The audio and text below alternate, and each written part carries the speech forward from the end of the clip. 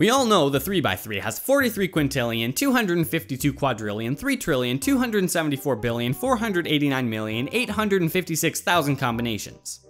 We calculate that number like this: 12 factorial times 12 to the 11th power times 8 factorial times 3 to the 7th power divided by 2. The question is, have we solved all those combinations? Ever since the Rubik's Cube was invented in 1974, after people went crazy over them in the 80s, after every cube competition to happen, every practice solve ever to happen, by every cuber ever to happen, have we as a community collectively solved every possible scramble?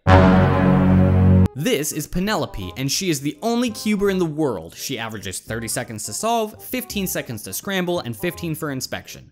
1 minute turnaround. And she is relentless. She practices for 24 hours a day, no breaks at all, ever. Maybe she drank a bunch of 5-hour energies, I don't know. This means she can do 1,440 solves per day. That's a lot. Hey Penelope, I have good news and bad news. Well, it's actually just bad news. It's gonna take you 82,290,721,602,910.69 years before you finish.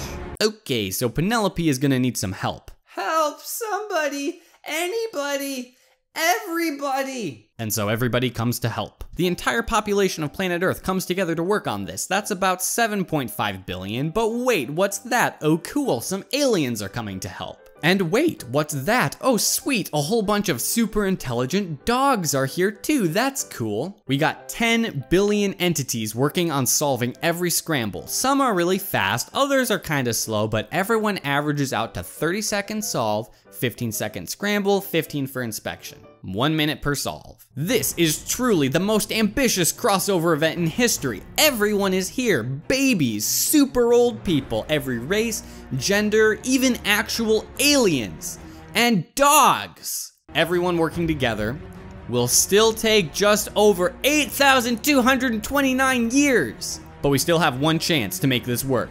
The aliens have a special element called super coffee, which they give to everyone. This speeds up everyone's productivity by 6,000%. Now instead of 1 minute turnaround, it's 1 second. Wow, this is scary. Are you okay? Well, surely now, under these conditions, we'll be done in no time, right? 137.15 years of 10 billion people solving their own unique set of scrambles, never any repeats, every second, non-stop. We definitely don't have 10 billion cubers in the community. The cube hasn't been around for 137 years. Nobody is solving 24 hours straight with no breaks. And nobody is fast enough to do 1 solve per second.